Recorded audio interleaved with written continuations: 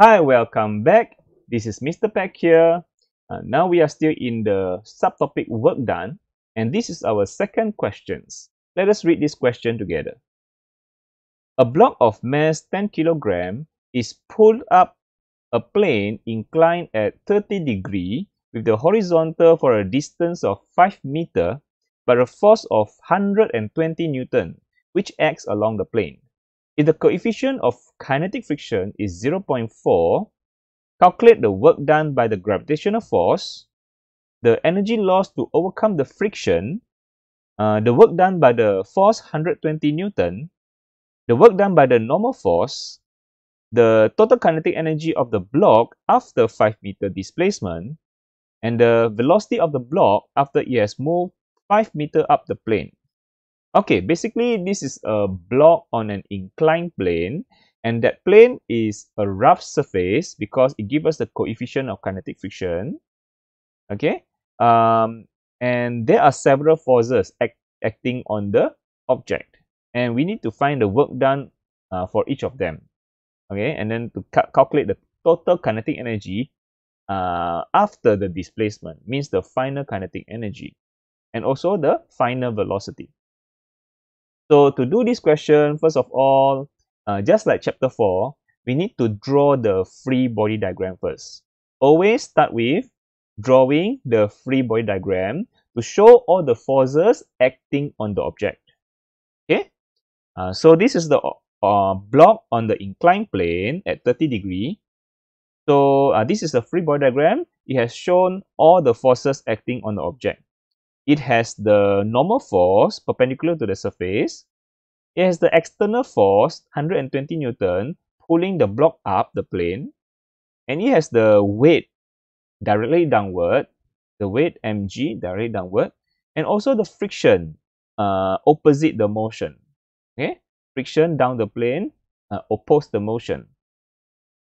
Okay, so these are the forces acting on the object. We must draw first the free body diagram, and the information given is the external force 120 Newton. And we have also the displacement. Okay, please, for this chapter 5, instead of drawing the acceleration, we draw displacement. We draw the displacement. We must draw the displacement beside the free body diagram because we want to calculate work done. Because work done has included the displacement. Work done equal to Fs cos theta. So it has the displacement. So free body diagram, please include the displacement. We include the displacement because we want to get the value of angle theta. Yeah, because the theta is the angle between the force and displacement. All right. Okay, information given is the mu k 0.4, mass 10 kilogram. All right. Now the first part, what is the work done by gravitational force? Okay. How to calculate? So we use the formula W equal to Fs cos theta. Yeah, it's a dot product. F dot S equal to F dot Fs cos theta. Okay, because we have learned that earlier. Yeah. So work done by gravity. It say ask for work done by gravitational force. So we label the work done as Wg. Wg. Work done by gravitational force. And the force is the gravitational force or the weight mg. So F is like F dot S. This time our F is mg. Dot the displacement. So I have drawn. Okay, you redraw the diagram. We only draw the mg and also the displacement up the plane. Only draw these two. Okay. So easy for us to get the angle theta. You see? So the mg is directly downward, displacement up the plane. So from here, we can easily get the angle theta. Okay? So we know that this is 30 degree. Adding with another 90 degree here. You see? Here is 90 degree. So the total angle is 90 plus 30. Which is 120 degree, between the weight and the displacement.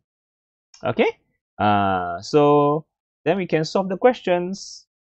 Mass is 10 kilogram, G is 9.81, displacement is 5 meter, and then cos 120. Okay, 120 degree. Sorry, yeah. Please rewrite that. Okay, it's a bit messy. Cos 120 degree. Okay, and for that we calculate, we will get a negative 245.25 joule. That's our work done by the gravity. Okay. Now, for the next part, what is the energy loss to overcome the friction? Oh, now we want to find the work done due to friction. So, work done by friction, we label as W friction. Okay, kinetic friction. So, now this time the force is the friction. So, it's friction dot displacement. All right. So, it's change. We got friction dot displacement become friction displacement cos theta. Okay. Before that, we don't have the friction. We need to calculate the friction. So how to calculate the friction? We have the mu. So now how to find the friction? What's the formula for friction? Friction is equal to mu kn. Okay. Friction is mu kn. We have the mu, but we don't have the normal force. So how? Okay. So to get the normal force, first we need to resolve the mg. Okay. We resolve the mg. So we resolve it. Okay. And here we have this part is mg cos mg, because adjacent to 30 degrees. So mg cos 30, and this part is mg sine 30. Okay. So what is n equal to? N is equal to mg cos 30. Okay. N is equal to mg cos 30. Okay, then we could just substitute inside all the values. The mass, 10 kilogram. Cos 30. So we will get this one, 84.957 Newton. That is the normal force. Now, let's calculate the friction. 0.4 times the normal force we get. And we will have 33.983 Newton. That's our friction. Okay? That's our friction. We got it. Yeah? You have to find the normal force first. Okay? Now, once we got the friction, we need to get the angle theta. So what's the angle theta between friction and displacement? Displacement upward. So we need to compare between these two. So between friction and displacement, it is 180 degree. Okay. So now let's substitute. So just now friction is 33.983. Yeah, put inside. 33.983 times the displacement is 5 meter. Okay, we got it. Yeah, displacement and then cos 180 degree. And then of course we know that cos 180 is equal to -1.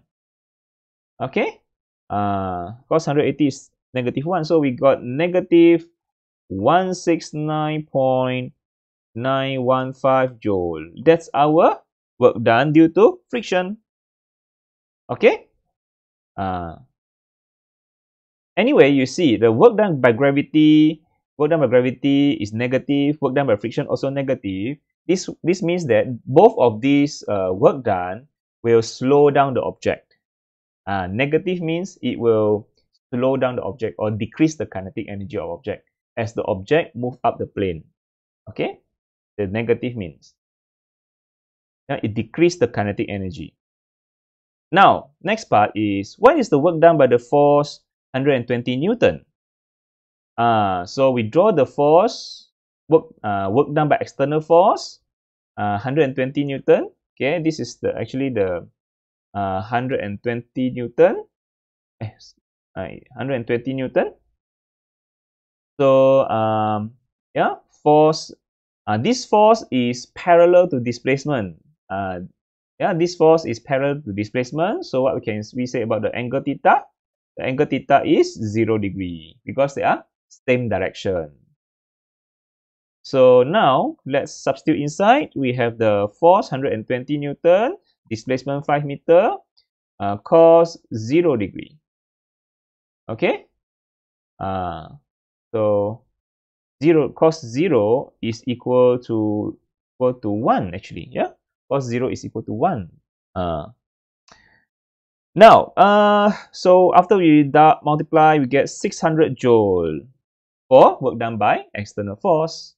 And this one, work done is positive, means a positive work done will increase the kinetic energy. Yeah. So maybe we write down. Yeah, this negative means the kinetic energy will slow down. It will slow down object.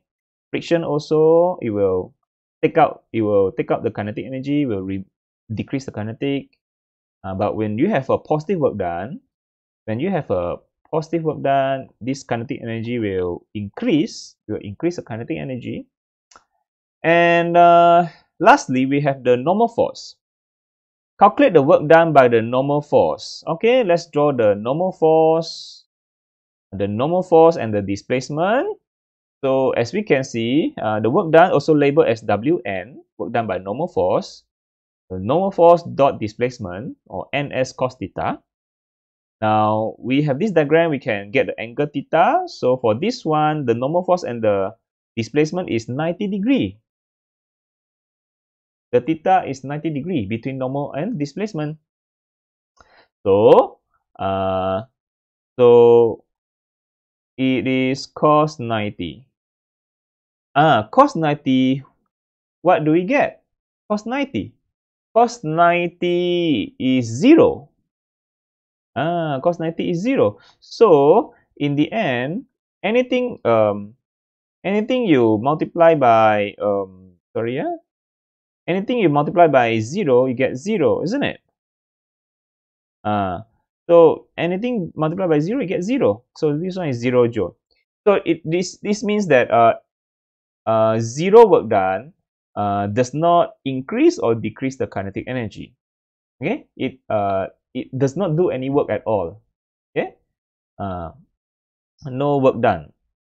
If so, when the angle theta is 90 degree between the force and displacement, it will have 0 work done, no work done.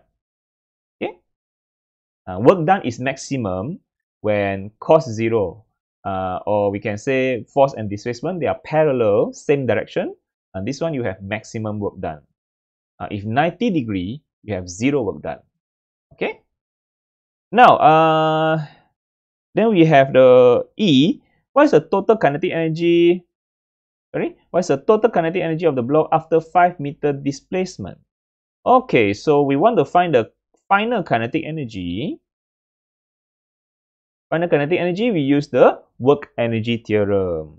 Yeah, work energy theorem. Or work energy theorem is the net work done or total work done equal to change in kinetic energy.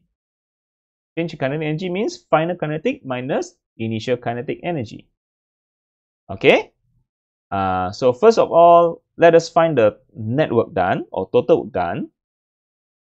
Total work done means we total up all the work done. Yeah, we have work done by gravity, friction, external force, and normal force. So we total them up. So it's W gravity plus work done by friction plus work done by external force plus work done by the normal. So we total them. So we have just substitute all the information we got just now. Right, plus the friction is negative 169.915, negative 169.915 plus The work done by external force is 600 joule, 600, and the normal force is 0. Okay, so we total them. We got a positive 184.835 joule. Okay, so the total work done is positive. Positive means finally it will increase the kinetic energy as a whole after all the work done. The kinetic energy of the object will surely increase because it has positive work done. Yeah. So we use the work energy theorem and we can find the final kinetic energy. Okay, so the net work done equal to final kinetic minus initial kinetic. And we get, just substitute back the information, 184.835 equal to the final kinetic minus, okay, because initially it is not moving. The object initially is not moving. So we can say it is at rest. Initially, the block is at rest, so it has 0 kinetic energy. Okay, so initially, the kinetic energy is 0. This work done is actually the kinetic energy gain. So the final kinetic energy is actually equal to 184.835 joule. This is the kinetic energy gain by the object, the final kinetic energy. All right. Okay, then we can find the final velocity already. Yeah, final velocity. So we just equate this equal to half mv square. So 184.835 equal to the mass just now is 10 kilogram, isn't it? Okay, the mass is 10 kilogram, yes. So the velocity is equal to 6.808 meter per second. So that's the final velocity. Yeah, once we got the final kinetic energy. Okay. Remember, to calculate the work done for each of these forces, remember first we draw the free body diagram, and then we draw separate diagram for each forces. We have the mg with displacement, we have the friction with displacement, we have the external force with displacement, and normal force with displacement, because we want to find the angle theta. And we just apply the formula W equal to Fs cos theta, just substitute the angle and the forces, and we can get the work done for each of them. And the total work done is just total up all the work done. Okay, and equate to the change in kinetic energy, and we can get the final kinetic energy as well as final velocity. Okay, so I hope you enjoyed the lesson and you understand all the concepts. So please stay tuned for the next upcoming videos. Thank you. Bye bye.